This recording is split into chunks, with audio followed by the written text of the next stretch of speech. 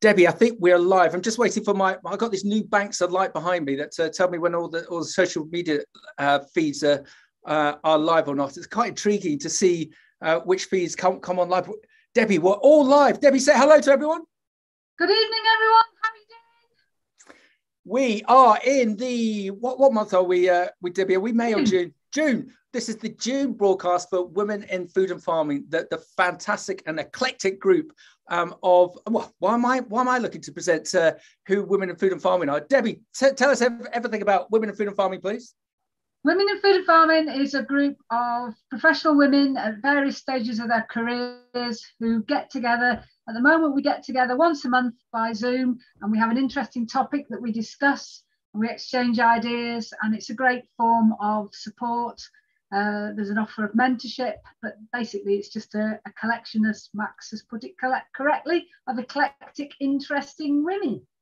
And I can't remember if you were there, but it feels like 3 years ago when you had one of your live in-person events. Oh, Debbie, do you remember those live in-person events at Savills?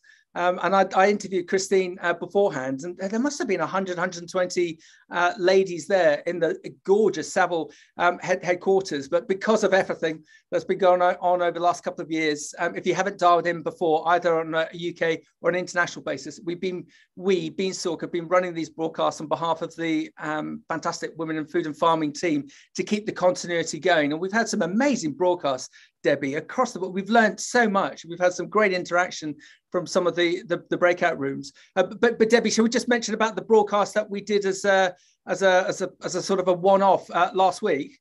Yes, we normally have been meeting once a month on the first Tuesday of every month, but last Tuesday we actually did a tribute to Caroline Drummond, who very sadly had passed away, and we actually Max clipped her presentation that she did for us in March, which wasn't that long ago, talking about her work with leaf, which was incredibly powerful work. And then we did some reflections, which has seemed to have gone down very well. So in tribute to Caroline. It has, and I know what she would say. Debbie, she would say, stop focusing on me, focus on the future. And help Leaf and get involved with Open Farm Sunday. So if you haven't seen it, it is a very worthwhile broadcast for Women in Food and Farming to see of Caroline. And as Debbie says, one of the last interviews that she did, and she was fantastic, wasn't she? She was so mercurial. Right. We were just saying in our green room how she'd already sort of mapped out as to where Leaf is going over the next 10 years, and also why we all need to support. So if you just Google up Caroline Drummond, Women in Food and Farming, or Beanstalk Global, you'll see the link there. If you can't find it, just contact me direct, and I'll send you the link direct. So today, Debbie, I'm so excited for a couple of reasons. We had a great chat with our expert speaker, feels like 10 days, a couple of weeks ago. And you and I are completely biased to who our expert works for. Is there a particular reason, Debbie, that we're completely biased towards our expert today? Absolutely, because she's part of the Harper Adams community, which is an amazing place. And even more amazing, you're one of its illuminatis. I know. So somehow they let me in. Somehow they let me in. But why did you look to call upon Professor Dawn Arnold to come on today, please, Debbie? I've been very humbled to realise that there's an awful lot more going on at Harper Adams than perhaps you would first think about. So it's great to connect with Dawn and really understand the sort of research that she has done and the sort of impetus that she's bringing, the professionalism, the standards, the interest, the thinking into Harper Adams to develop its sort of portfolio of interests. So I'm mightily impressed to meet and interact with Dawn, and I thought it would be great to share that. Yeah, well done. And if you remember our catch up that we had with Dawn prior to this, I asked Dawn that horrible question: what does success look like for you coming on the broadcast with Women in Food and Farming? And I think I can't remember her exact words, but she alluded to she'd love to have more business to business contacts with Harper, and we talked, Dawn, didn't we, about the Dutch diamond, as we talked about before, that in the likes of Holland, they're so well bossed with education, government, and industry that they have this lovely virtuous cycle. And I think that's something that you and I would love to create with Harper and the other universities, but have more interaction with them, with the universities, because there's so much firepower, Debbie, isn't there, within the likes of Harper that can help the sector as a whole. Yeah, and it's basically, that's another point of what we're doing today, is showcasing what Dawn is doing and leading to generate more interest, because exactly as you've said, you get something going and it generates itself. So it's just lovely to understand more about what her thoughts are. And I'm smiling because someone's just WhatsApped me, "Where's Dawn?" Would you like to introduce yourself formally, please? Do you want to turn your camera on, Dawn? Here she comes. Here she is. Fantastic. Oh, we love Dawn. Great. Go, Debbie, do the proper introduction. So I'd like to introduce you Professor Dawn Arnold from Harper Adams, and she's going to explain about herself, how she came to be where she is, and how she's now part of the Harper Adams community. Excellent. Debbie, thank you. Goodbye. You can turn off your video. Dawn, thank you very much for joining us, and I hope it's okay just to mention some of the things that you and I and Debbie talked about when we connected a couple of weeks ago. We've got to support the universities, haven't we? Because the likes of Harper, because it is the future. It is the future for the sector. What do you think? Absolutely, yeah, and we can't do it without you. You know, we need your problems to give us things to do and problems to solve and help for going forward in the future. Yeah, and even more so in our, shall we describe them as tricky times, that we've got a lot of the solutions are going to be coming from within the educational sphere, and not just with all of the people that we know fighting on a day-to-day basis with the issues of today.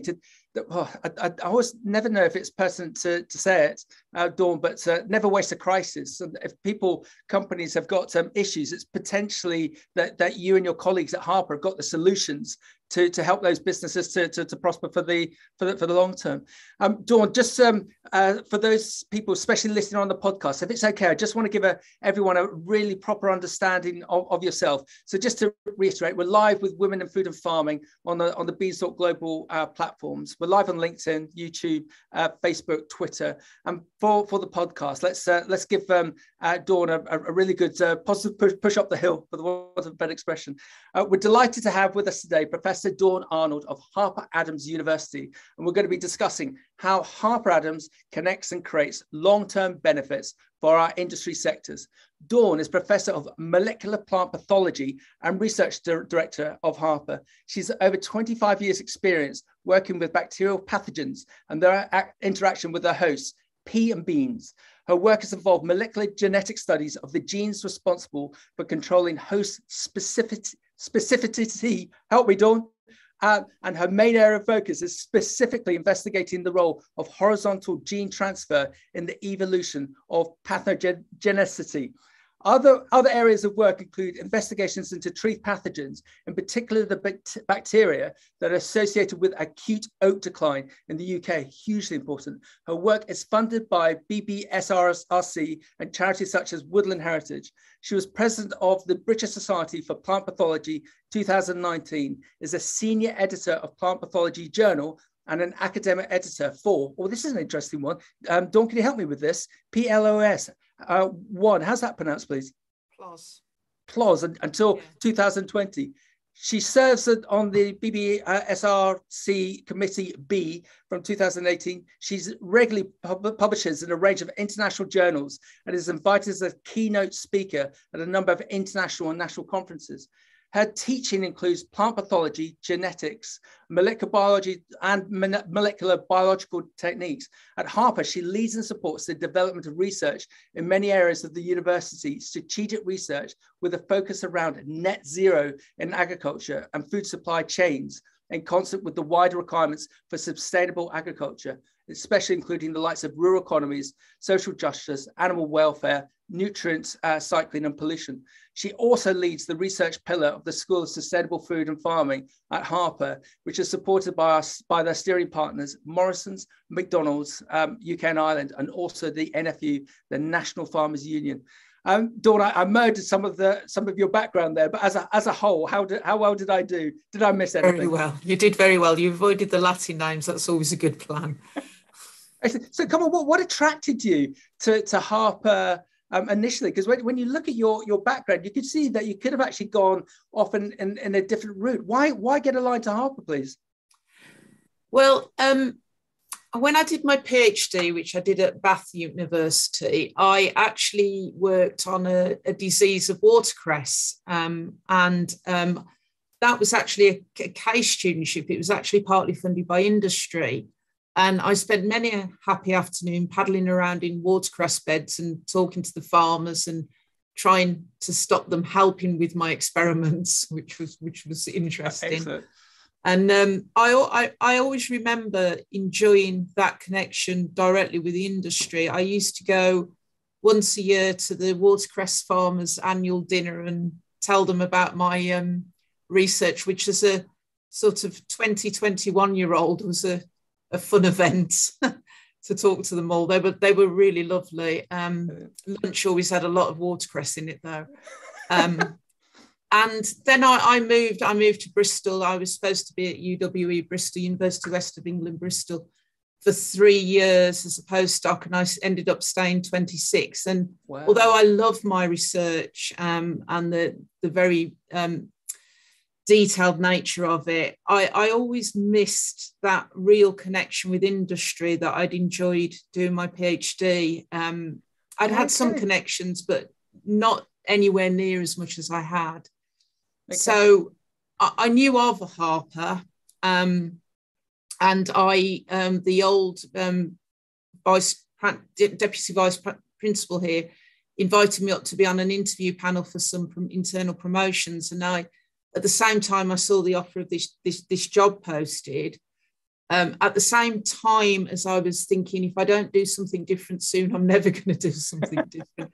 And those things all came together, and I wanted to be more involved with the community, with industry, and I wanted to give something more back, a wider focus than just my own very small research area. And the timing was just great until the pandemic happened, and I spent the first year at home, but that's a different story. And I bet your background, I'm just assuming here, but I bet your mum and dad were professors. I bet you've got brothers and sisters who lecture in, I don't know, robotics or jet engineering or something. What's your background? I was born in Smethwick, which is in a suburb of Birmingham, council estate. My dad worked in a foundry and my mum was a cleaner. My sister still lives there. My dad was very intelligent, but never had the opportunities for education.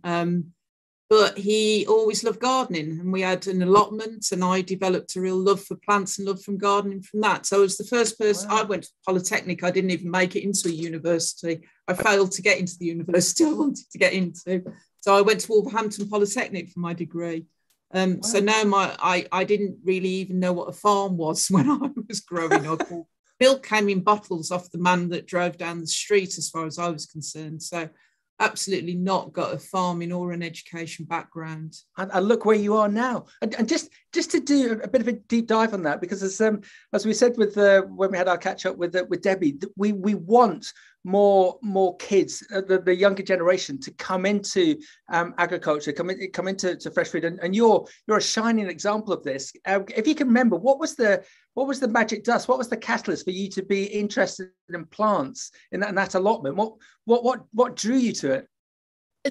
I remember very well planting some potatoes and going out every day and trying to dig them up again to see if they were growing. I was just absolute, and the old man in the allotment telling me to leave them alone. I was just fascinated by the fact that, one potato went in, suddenly these leaves appeared, and then there were more there. And I've got potatoes grown in my garden at home today. It's still a real passion to grow food.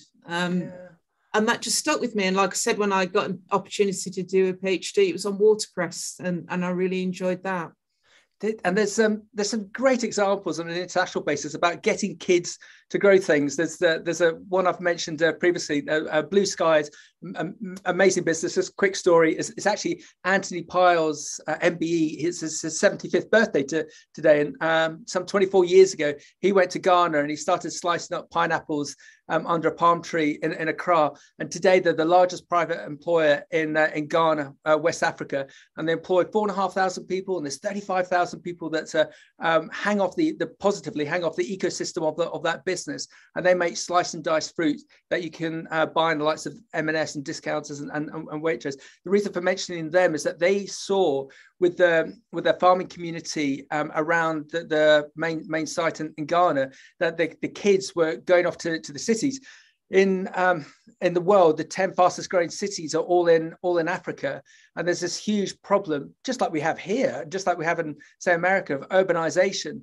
And so they wanted to excite the kids about growing. So for all the major schools from a 50-kilometer radius of their site, they sent out a pack of seed fertilizer and tools.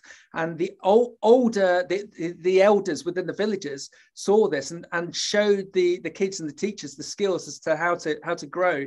And what they found very, very quickly was that the attendance rate was so much better, because the kids, just like your example with your potatoes, the kids were coming in every day to see how well the crops were growing.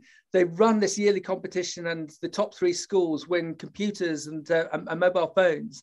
And the teachers have also got into farming. And with a lot of these schools, they're now paying for all their stationery and books by all the produce that the kids grow. And so it's been so inspirational to try and get these kids converted, that rather than going into the city, and they want to do good for themselves, but there's just no roles. But there's actually lots of roles to be had in the countryside growing, but there's still this perception in the likes of Africa that if you're a farmer, you're a peasant. But that's so wrong. And so just to dovetail that with your example, if we could find more children who could be interested by growing. So what are we saying, Dawn? That if we could get kids to grow things, they would get excited and then look to explore further up the food chain or on a scientific basis, just like you did. Do you think that might be the answer? Yeah, I absolutely think so. I think in school, I mean, you see some really good examples on the telly of schools that have got their own, vegetable plots, and how excited the kids get about growing things there. And it is that, going back day after day, something like growing a bean plant and seeing how it's developing. And I think, you get kids young enough, they'll be really interested in that. It's certainly stuck with me all my life, and I still love doing it. Yeah, but just with my marketing head on, it's I think it's called the Castrol GTX factor. That's this is a bit male bias, but if you can get a kid using the oil, Castrol oil, on the push bike, when they then morph up to a moped, they'll use the oil. When they then morph up to a car, a truck, or a tractor, they'll then use Castrol GTX. So to have that link all the way through, so at that younger age group, if we could get them growing at that early age. But then I suppose that you've then got the issues of schools they're so busy in the last couple of years, and also a lot of teachers come from an urban background, and so they may not know. But then there's some great schemes. We all know schemes. We were just talking about Open Farm Sunday, and how that could be very, very beneficial, just to plant that, excuse the pun, that seed to get kids interested. Then hopefully they'll come to Harper. They'll come to Harper, Dawn. So when I was president of the British Society of Plant Pathologists, one of the things we were doing was developing school curriculum aids that teachers, you'd expect teachers to know everything about plant diseases, that they could actually go onto the website and take off material that could be used in schools at the correct curriculum level. And that was something that we were doing as a charity at the time. Okay. Yeah, so we can't do this as an individual, but collectively, there's enough of us that can look to aspire, especially with the likes of social media. So, what's that message? Here we go. They're all coming in now. Dawn, can you ask Dawn, what does she actually do at Harper? Dawn, what do you actually do at Harper? Well, what I'm supposed to do is as research director, I've got an oversight of all the research that's done in Harper. On a day-to-day basis, I try and bring in more funding to Harper. I help people write applications. I deal with any problems they've got. I look after the PhD population. I've got the overall say on those. What else? I identify calls for funding. I work with the business development office to get in touch with industry. If we can develop collaborations with industry. I train people in research, whether it's through workshops or seminars or conferences. So really it is to help people at Harper do research and bring research and funding into the university to just try and raise our profile. I've just been a bit glib, but it sounds like you've got control of it. Is it Area 51 in the Nevada desert? That there's a Dawn out there who's policing that, and it sounds like you. I'd love to know the research projects that you. Go on, tell us about some of the research projects. Tell us about the Area 51 at Harper. Well, I mean, I've only been here. It's less than 2 years, so a lot of this don't pull that card. A lot of this was ongoing before I came, but I'm sure some people may have heard of hands-free farm, hands-free a hectare. So this is the sort of automating the growing of crops, which, a lot of people are excited by, some people may be nervous by, but the engineering department and their precision farming, they've been developing robots that can pick fruits and all this sort of thing. So that's really good. There's a lot of, for the animal science side, there's a lot of work on feed additives, and a lot of it is all to do with reducing emissions and working towards net zero. We've got a very big entomology department that are looking at crop pests and how these can be, how we can alleviate those. Lots and lots and lots of things. Excellent. So someone's just WhatsApp me, who I won't name, but they've just said that the future's coming. If you're not part of the future, you won't be in the future. Harper is brilliant at predicting the future. So just on that side, on the basis that you are creating the future, how can we all engage, whether that be individuals, whether that be students, whether that be businesses? Are you looking for this to be open source as a whole, or are you looking for partnerships? What's the ideal mechanism that you're looking for for people to have this relationship with Harper Adams University? Well, there's many different ways. I mean, one of the big ways that's been launched in the last year is that, and you mentioned it in your introduction, is the School of Sustainable Food and Farming, which is the collaboration we set up with Morrison's, NFU and McDonald's. But there's a lot of other businesses joining that as partners. They may not be the steering level that the others are, but they're coming with us. They're coming through the business development office to the school, and they're saying, we've got this problem, we'd like to do some research in this area. How can you help? What can you do? The school has a number of tiers, one of which is research, but we also have an upskilling tier where we're developing material to help educate farmers and also new skills, new students as well. And there's also a policy tier to try and influence policy, but I lead the research tier. And we're doing a lot of that in collaboration with industries, so people come to us. And then there's also lots of levels. We actually have people who just may want a honours research student in their final year to help them with the project, and that's fantastic. All the way up to somebody who wants to fund a PhD student to work with them. We also, students have placements with industry. All our students do an industrial placement. I don't know if they did in your day. Oh, thanks. When I wasn't watching my black and white TV, yes, I did industrial placement. Yeah, but actually, just to major on that, again, where the likes of Harper, and I managed to do mine in Australia on cotton, and it was the absolute making of me in the respect of confidence and learning machinery and interacting with people. So that placement year is so important. It's just unbelievably important, that to the point that other agricultural institutions back then, there would be individuals coming out, going in as farm managers, and they'd never driven a tractor. And so at Harper, not only did we know how to manage people, plant crops, break down tractors and fix them, we just had that stamina as well, because Harper taught us so well. Sorry, Dawn. Yeah, well, I was going to say is a lot of institutions, like my old institution, the placement year is you can do it or not, you know. Wow. But Harper, you have to. I mean, and there's a real big support mechanism about getting people into placements, but we're always looking for placement partners, somebody who wants to take a student for you. And as you said, I think it's the making of the students. You can see the difference when they come back into the final year, that they really know what it's like to be involved with industry then. And it's great. Dawn, can I just emphasize this for those who are considering or aren't aware of what placement students or those doing, help me with the words again, Dawn. Remember my lack of intelligence. Those who are looking to do a doctorate.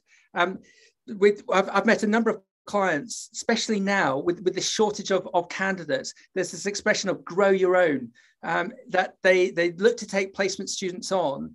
And if that placement student is good, and 9 times out of 10, they're going to be very, very good from Harper, they bring them into the business. Let them do the placement. Let them do the placement year with you. They'll have a thesis to write. Get them to write the thesis on something within your business that you've been struggling with or you've never been able to get to. Pay them. It's not as pennies, but imagine if you've got a student pulling on Dawn and all of her colleagues to use all that firepower within Harper and to report back to you, your board, or you as an individual, however your business is structured, because they might just come up with a solution to something that's been bothering you for a number of years. And likewise, then bring them back into the business.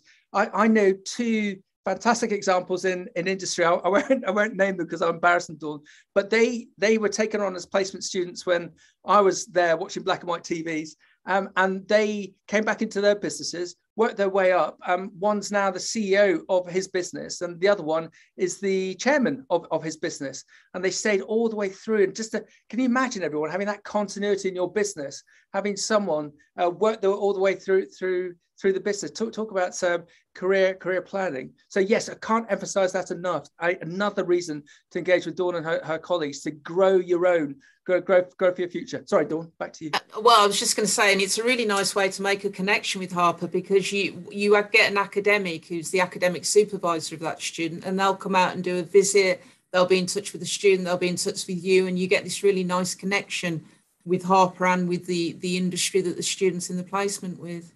Yeah, and everyone be curious when you engage with Harper. There's such a resource there, and Debbie and I were saying about this thing that I'd love us to copycat, to plagiarize and do better by, the Dutch diamond. So just to talk about that again, where they got education, they got business, and they got government all working on a virtuous basis. Dawn, we better not get political, but perhaps with our diamond, we might just miss out the government at the moment whilst they sort out some minor admin things and just come direct to you. Yeah, I think that's probably a good idea. We'll give them a little time to sort themselves out. Okay. How would you like businesses or business people or entrepreneurs to connect with you? Because likewise, you're very busy, and you don't want to have people coming to you, I'm guessing, and saying, I've got an idea, but I'm not sure. You really want people who are have got a sound business idea or a sound business. I suppose we've got to be slightly mercenary. We can't waste your time. What's the ideal sort of partnership collaborations that you're looking for, please? Well, I get all sorts, and I'm happy to take anything, really. You know, people email me and say, we've got this problem, and I basically, I'm like a filter. I'll then pass it on to whoever I think can help, you know, whether I can get back to people myself, or I might pass it. We've got a big business development office that deal with a lot of this. Claire is literally in the office next door to me. She can usually point me in the right direction. So, you know, I don't mind if people come to me with a small idea of thoughts or a big idea. If we can help, we'll find a way of doing it. We just like to make these connections. Okay, and what about the physicality of it? How do we actually get in contact with yourselves? Is it okay? Email. Just, okay. Yeah, email's the simplest. And actually, I'm guessing that Harper's going to be at Cereals for the next. I don't know. You normally are. You normally are. So I'm sure Debbie will be able to tell us later. Going back out into the world now. Yeah. So people, okay, yeah, stand back. So you can connect with Harper at the likes of Cereals, and from memory, you're attending a lot of the other events. So to be able to just remember this broadcast with Dawn, and go and have a chat on stand with Harper. I think would be very, very useful. So let's use this phrase again that we used previously, Dawn. Success. What would you like? If you and I could wave the proverbial magic wand, how would you like industry to collaborate with you more so? What would success look like for yourself and your colleagues at Harper? Oh, new avenues, new ideas, new research directions, new things we can help with, new places for our placement students to go. These connections are really important. That's what success would look like to me. Yeah. Okay. And Dawn, sorry, I'm cutting across you again because it's important, and it's something that I think I've discussed with yourself and your colleagues. There's a request, a demand to see if we can find more international student placements for those at Harper. The UK is brilliant, but also we're in a big wide world, and there's some amazing agricultural initiatives that even we know in the likes of South Africa, the likes of South America and America. So if you are listening to this on an international basis and you'd like to connect with Dawn and her colleagues to see whether you can get some placement students coming out to yourselves, we all collectively would love to hear from you. As I said, for my placement year, I went out to Australia, and I think there were 5 students that followed me for the next 5 successive years, and it was all the making of us, and we brought a lot back to Harper, and Harper also got some great connections in Australia on the back of that. And then Dawn, just coming to industry, on your shopping list, is there any particular gaps in research that you would love to have a partner with? Now you're asking. Nothing comes to mind where, no, I can't think of anything particularly. I think we're just interested in all the agri-food businesses, Okay. So, and Dawn, just looking at the bit of a gold rush of interest at the moment in the likes of vertical farming. So again, we're seeing a lot of intelligent people coming into the sector, but haven't got an understanding of actually how to grow. Love your example of watercress, and also don't have an understanding of the commerciality of dealing with retailers. So again, you're open. Yes, you're absolutely open. You're not looking to be myopic. So whether it be robotics, whether it be vertical farming, whether it be regenerative agriculture, whether it be on the sustainability element, you're figuratively up for anything within reason. You'd love to have that conversation. Absolutely, yeah. We've got people working on vertical farming here already, and we've got Fresh Projects Research Group who do all sorts of work on that area, and they're always up for making new connections. Absolutely. Yep. Okay, just had a WhatsApp in. This is from someone who was at Harper 20 years ago. Too many stories there. But they would like to know the physicality of Harper. They've heard, Max, I've heard that Harper has grown beyond recognition from when we were all there. Could Dawn just give an understanding as to the facilities now on site, whether that be students or on a research basis? Dawn, talk us through Harper. Is it? I think it's probably changed a lot. We've got quite big labs now. One of those buildings is only a few years old, so we've got laboratories to do research in. The farm's expanded over the years, so we've got the dairy unit, pig unit, poultry unit. We have the engineering buildings a lot. I mean, it's a fairly new building. I don't know if the soil shed was there in those days, but the soil shed's there, and it's been expanded out the back, so it's full of all sorts of farming equipment. There's a lot of field trials that we do here now. There's a lot of staff offices. There's a lot of halls of residence on site. We've got the Agri-Epi Centre here, which is fairly new. And only last year we opened the Veterinary Education Centre, which is our new degree collaboration with Keele University, the vet science degrees. And we've still got the veterinary nurses here, the companion animal house. We've got a whole entomology building. Greenhouses, I forgot the greenhouses where we grow the plants. Yes, wow. As well. Wow. So I get the impression, even some of the maps around the site are now out of date because of the buildings that have been put up recently. Wow. And again, that's the bit where Harper's been so brilliant at the strategic direction that we miss them, but the likes of the Shuttleworths and the Seal Haynes of the day, Harper's just always been on the money. Where they've been immensely good, Dawn, is gaining people like yourself who are sort of out of sector but in sector to come into Harper to further progress it. And you've got a relatively new vice chancellor in as well, haven't you? Yes. So Professor Ken Sloan started November. So yeah, there was quite a turnaround of staff over the pandemic period, and we've got a new deputy vice chancellor, Michael Lee, who's an animal scientist, and he's led the School of Sustainable Food and Farming. Ken's come back from Australia. He was at Warwick University, so he's doing a whole strategic review at the moment, seeing what directions we're going to go in. So there's a real energy about the developing the university, definitely. Yeah, two new WhatsApps in. Dawn is mustard, Ken is mustard. I don't know what that means, but I think that's positive. So just conscious of the time. Debbie, can you come back in? Because it'd just be interesting to get your thoughts on this. I've just been asked by one of my cohort to mention about the TVs. Dawn, just quickly, when you go to Harper, I'm sure it's still the same. You do your first, I think it's first term, or first couple of terms in Harper in residence, and then you go out to some farm cottages. And we were on a farm estate, and the 3 cottages that we were all in, we rented one TV, but we didn't have a TV license. And the TV license bloke, the detective van used to come round, but we could see him coming up the drive. So we used to hide the TV in each other's cottages. And so you go to one cottage trying to find someone to put the fine on. We'd move the TV to cottage number 2, to the cottage number 3. So it's like something out of Laurel and Hardy. But please don't tell Harper that, because that doesn't happen anymore. Debbie. Yeah.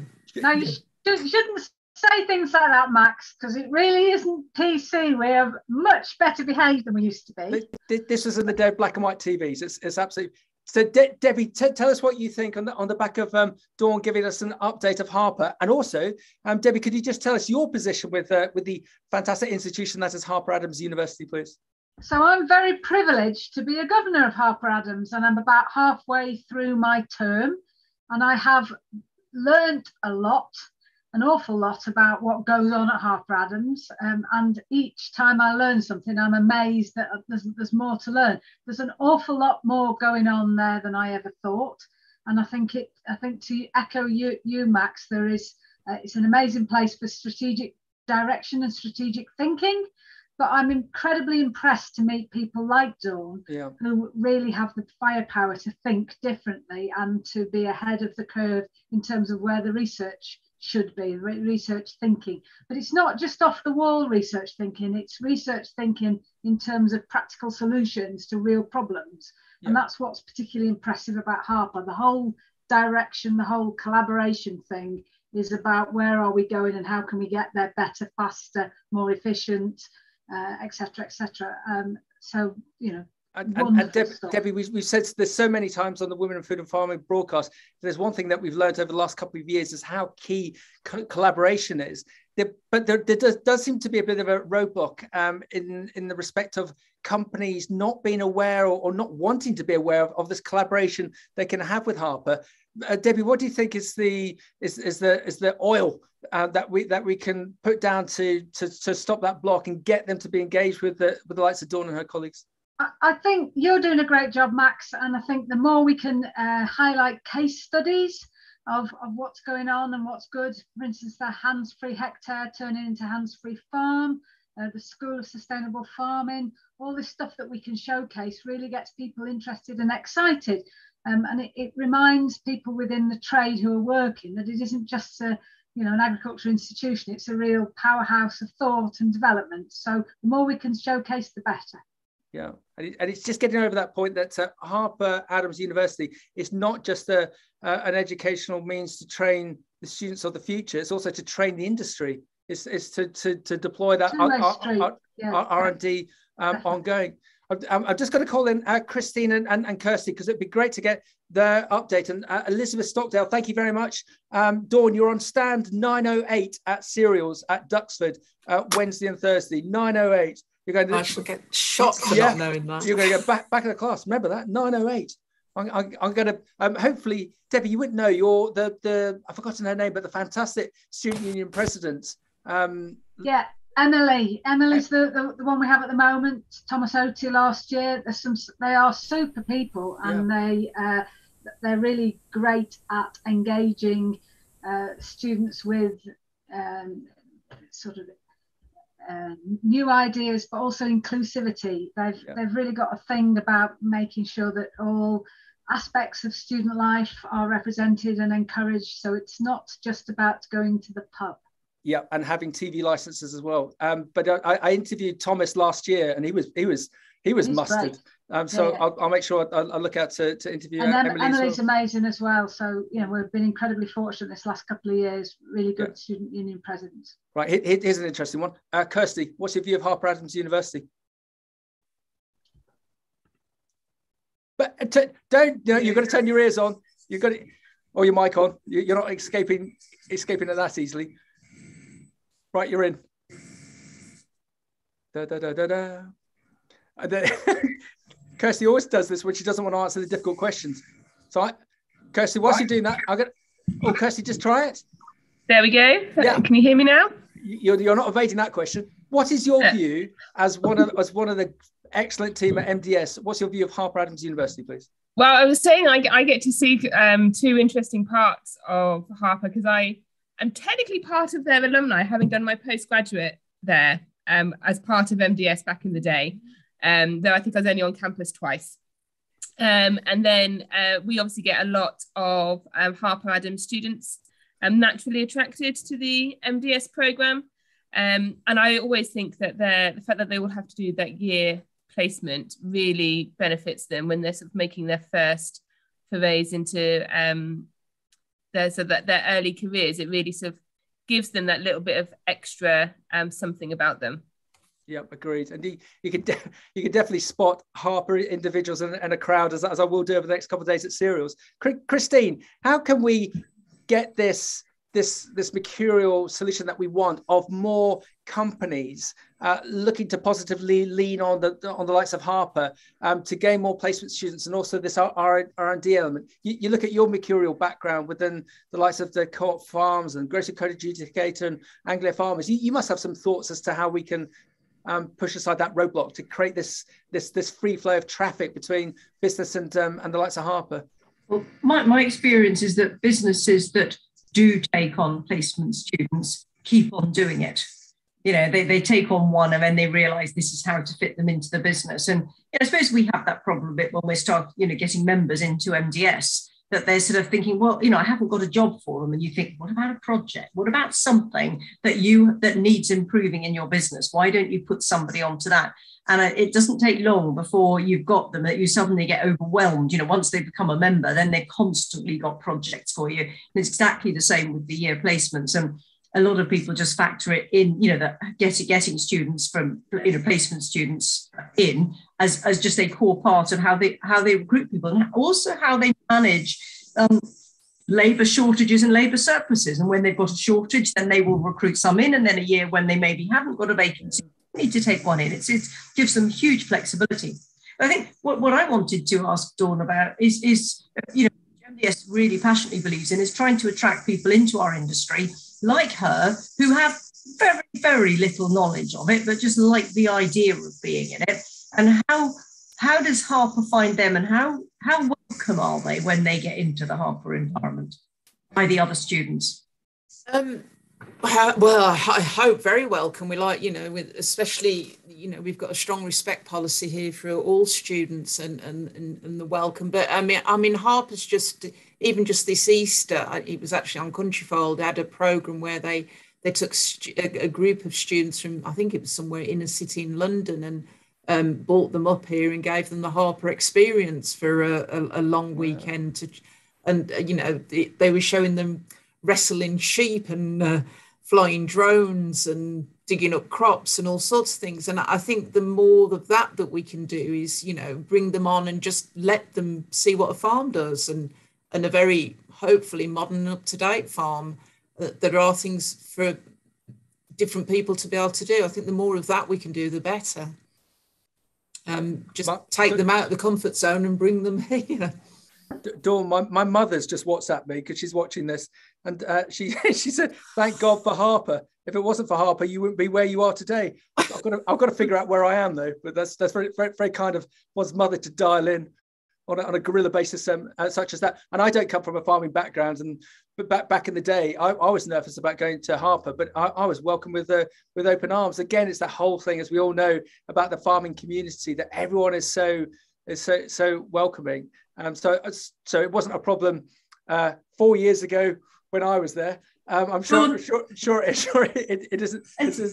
Dawn hasn't talked about how students vote for Harper Adams, because it does very well in student surveys, doesn't it? And don't you do extraordinarily well in employability? We are top in employability, or at least very close to the top. Because all universities. It actually causes us problems, would you believe? Because one thing we want is students to go on and do higher degrees with us, but they don't. They all go off and get jobs. So, right, stay at Harper, get in a bit more debt and do a nice higher degree. And they're like, no, I've got a job, and off they go. So, which is fantastic, and I'm not complaining, but I've never worked at a university that didn't have a stream of people that wanted to stay on because they got so many opportunities to go and be employed, which is brilliant. A little annoying at times. Dawn, we're going. I forget my numbers. 8,000 miles south, South Africa. One of my contacts has just WhatsApp to say, would Harper be interested in connections with fresh produce companies and agricultural companies in South Africa? So can we just quickly investigate that? So you're not parochial of 22 miles around Newport, Shropshire. No. You're looking on an international basis. No, we do have connections with some places in Africa already. And on a personal note, I've had connections with people in South Africa in my previous job. So I'm very interested in that. Okay. So everyone, we're just slightly running out of time. Debbie, there must be a reason why you wanted to become a governor of Harper. Where would you like Harper to be 5 years, 10 years down the line, please? I'm very excited by the future, and get more excited each time I go, because there is just so much going on in so many different directions. So it's just more of faster, more interesting, more in depth, more connectivity. It's just great to see that energy, enthusiasm, positive thought, and let's have more of it. And success for me would be more students, more output, more connection. Excellent. Christine, Kirsty, just a quick question for you both. You're both worldly wise within the world of agriculture and fresh produce in the UK and internationally. Do you think it's a benefit for individuals to go to Harper and companies to be aligned to Harper? Kirsty, you go first. I think anything that Harper's great at sort of sparking that interest, and anything that you can do that is going to encourage people to maybe think outside their traditional employment and education routes is definitely going to be a benefit, and Harper does fantastically at that. Excellent.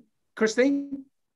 I have to speak as chair of MDS, where we recruit a lot of people from Harper. So it turns out the sort of people that we want, that the industry then wants when they finished MDS.